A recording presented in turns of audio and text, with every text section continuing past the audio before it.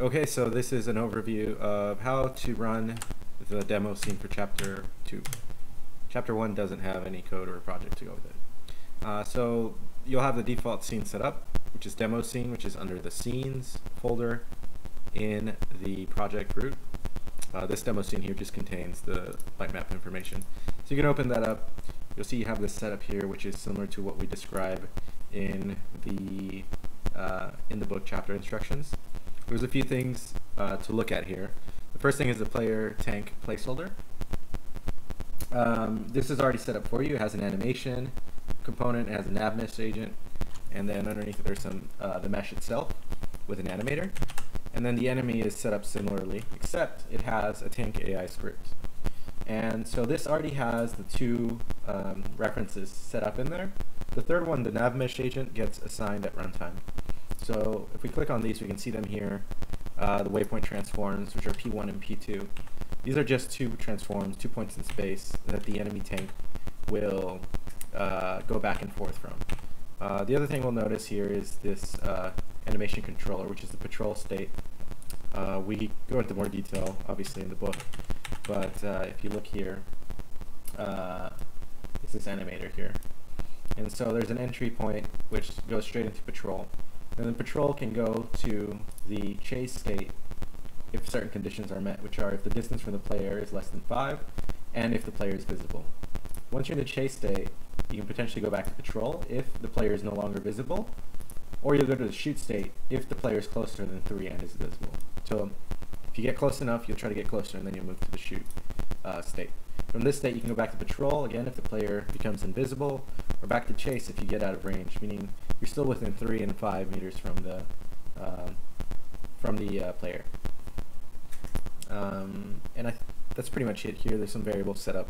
Now for code, they're fairly straightforward classes. You have the select waypoint state, which will just set the next point on the tank AI.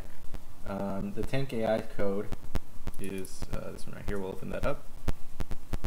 Now just take a moment.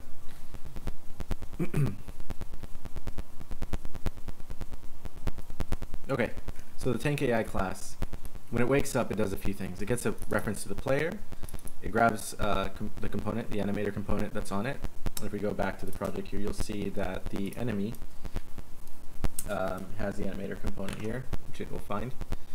Point A and point B are these exposed references that we've already set.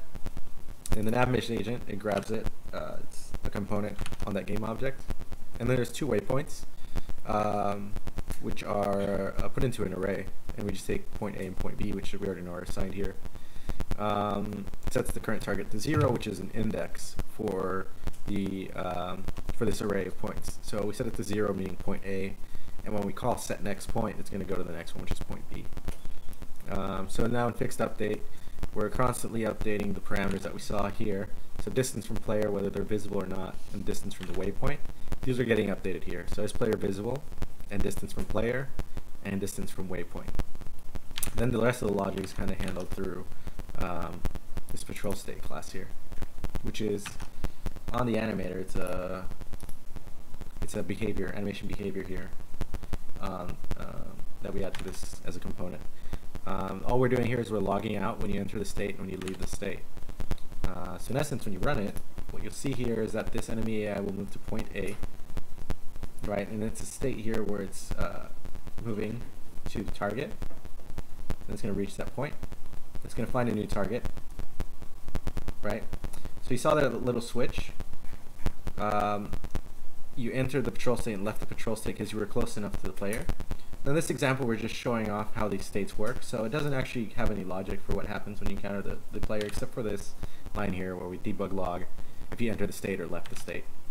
And that's essentially it for this chapter in terms of the example itself. We're demonstrating a few things, which is the patrol state, and then we're talking about the state machine using Mechanim, and a little bit about behaviors, state machine behaviors through this class here. So that's it for the chapter 2 setup. Feel free to play around with it, and that should be it.